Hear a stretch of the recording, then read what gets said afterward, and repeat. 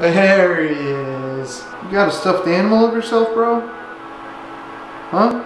Daily dose of Puggy. Right? Alright, you hold down the fort. I'll be back. What's going on, boys? Welcome back to the channel. I hope you guys are doing well. It's good to see you guys. Today is going to be a fun one. Today I got something that a lot of you guys have asked for, and I've kind of been wanting to figure out for myself. And it might be a little complicated. Might be hard to do, but I'm gonna try my best. I got my gear laid out here. This has nothing to do with my gear. That has nothing. My gear is laid out. We got a GoPro. We got a GPS, like, I don't even know what it's called, but it increases how quickly your GPS signal refreshes. So I'm going to use that when I go back to the track for my phone, which has an app that uses GPS. This will provide a more accurate and better signal. It uses some sort of satellite, blah, blah, blah, and it just refreshes faster. So I'm gonna use that. And I got this guy. I'll go outside so I can tell you guys exactly what we're doing today, because it should be good. Oh yeah, in time. Your time is coming. Don't worry, I'm gonna get to you, I promise. Oh, it's just sad. R.I.P.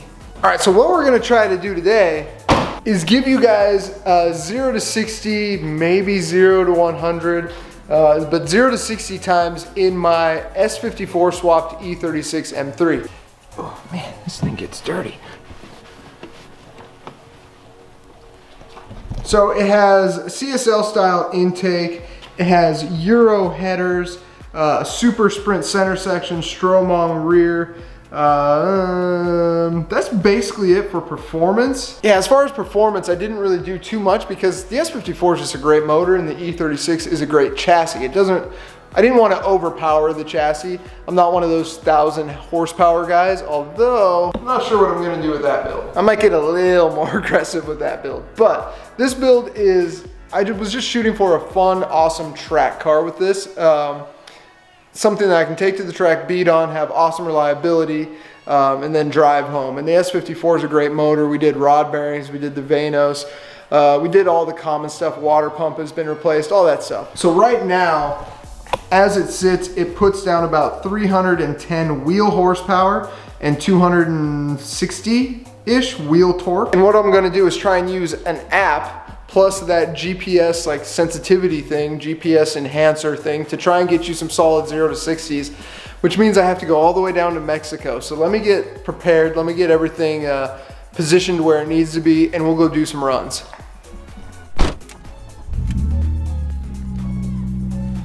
All right, boys, so here's what I got. You right there, and then this guy right here.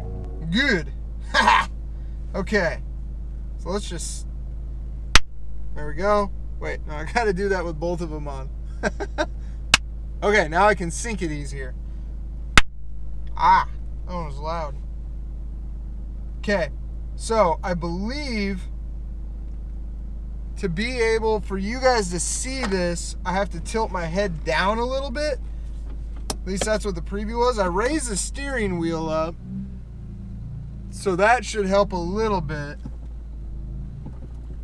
But I'm gonna try and keep my head down while I do this. So you guys, because I had a couple of you guys ask for shots of the actual tack itself. So we're gonna try and get that for you. That's what we do here.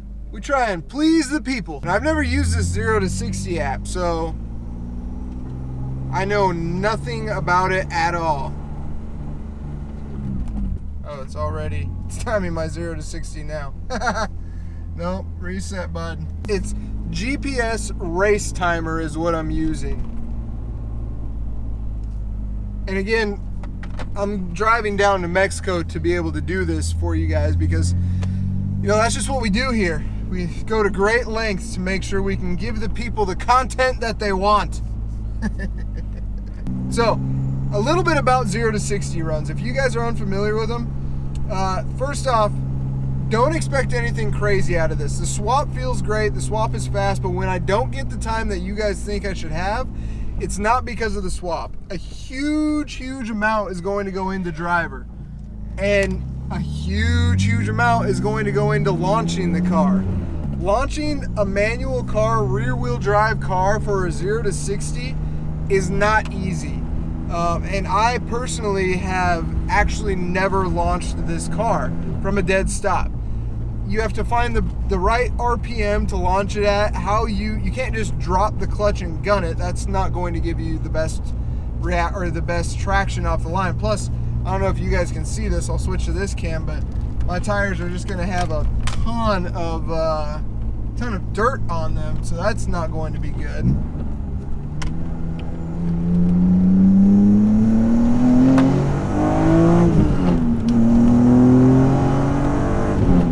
But a huge part of this is going to be how well I drive.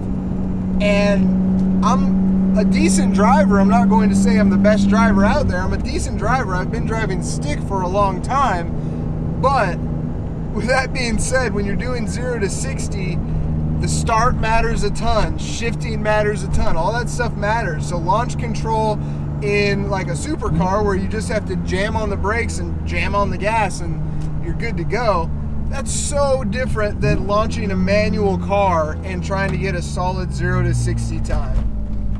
Plus, I gotta stop for this thing and make sure I stop in a straight line. This is gonna be tricky. It's not gonna be easy. So here we go. Here's my first attempt in Mexico. Traffic isn't too bad in Mexico. 0, we got 0.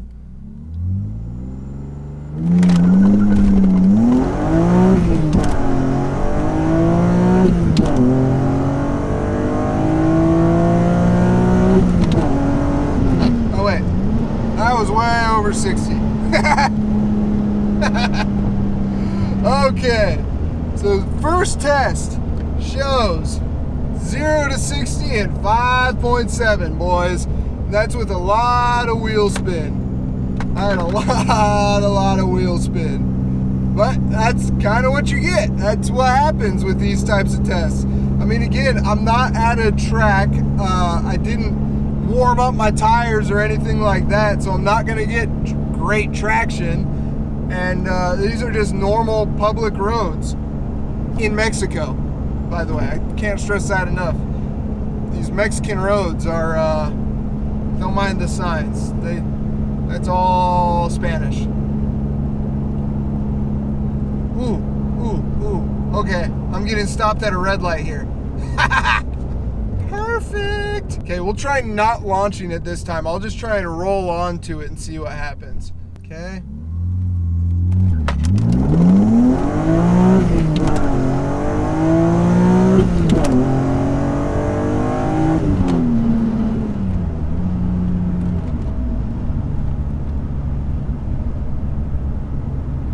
Okay, that one was 5.3. Definitely better. So the launch isn't necessarily needed. Again, guys, I've had, one of my last cars was a C63 Black Series, AMG Black Series. If you know the car, you know it. That had a 0 to 60. Oh, is that a copper? Oh, looks like I'm not doing 0 to 60 runs right here. Hi, guys. Mexican police have very similar looking police cars. Interesting. I had a C63 Black Series. That had launch control, and I tried over and over, and the fastest 0 to 60 I could get that thing to do was like 4.4, 4.1, somewhere around there. 0 to 60 is really it's a weird thing to do. It's a hard thing to do. So right now, the fastest 0 to 60 I have is 5.3. Do I think that is accurate? Not really. No, definitely not. I think if I warmed up the tires, had a proper launch, I think it could definitely be in the 4s for sure. For sure it could be in the 4s. Right now I'm spinning a ton, and when the fastest way I can get off the line is by rolling, that's, you know, that's not good. But if I were to do this on like a drag strip of some sort, or actually be prepared, have like a prepared surface, I can guarantee you the outcome would be much, much better. Let's see, this seems to be a good spot for it, for the test. Because no one goes away, I'm going.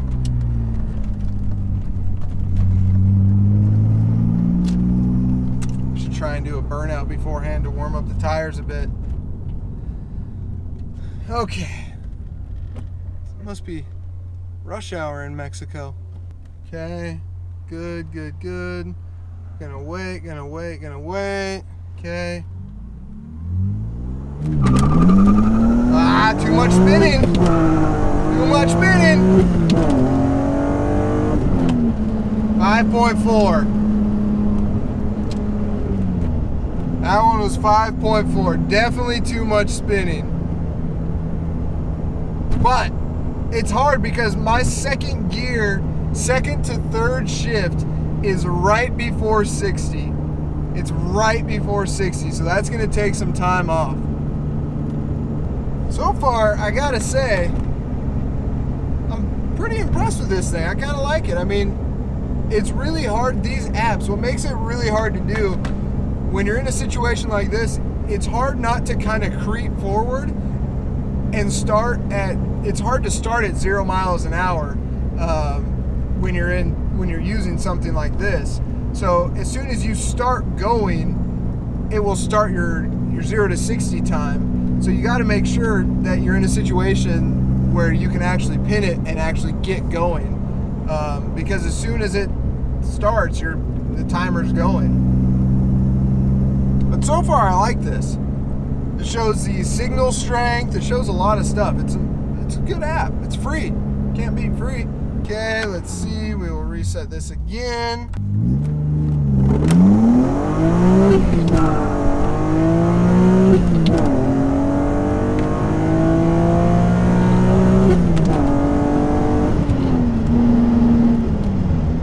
Ooh, we got 5.0.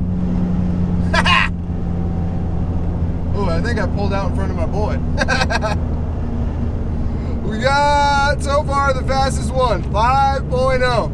And I just rolled onto the throttle on that one. See, I mean, that's, when you can go from, what was my first one, a 5.7 to a 5.0, so much of it has to do with how you can launch the car. That it's so hard to do that on a public road in Mexico. They're just not made for it. Oh well. All right, I gotta get into the fours now. I don't think launching is the move. I think slowly, like, rolling on is the move. All right, this will be the last one. So far, my best time is 5 seconds flat. Gotta reset that, okay. And I rolled onto the throttle. Again, if I was at a track and I could launch it, it would be much, much, much better. Okay, right here. Here it is, 0, 0.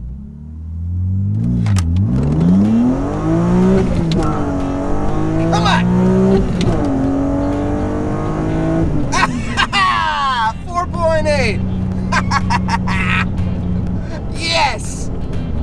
Oh, and that one was even worse. I really didn't even roll on the throttle. I kind of bogged it off the line. 4.8. Nice! Good job, car. Good job.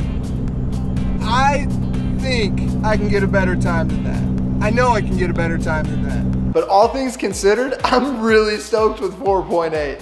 That's what, I mean, look, I've done a lot of 0 to 60s in a lot of cars that are rated, you know, 4.0, 3.8, whatever. I've done launch control in a lot of automatics, and it's very, very hard to get, well, okay, if you're in an automatic, say you're in like a PDK Porsche, those are generally speaking pretty easy to launch and get the advertised time. They're like robots. I mean, those things it's a sick transmission, sick launch control, awesome. But when you're in a manual car on public roads in Mexico, on tires that haven't been heated up, in a rear-wheel drive car, it's hard to do.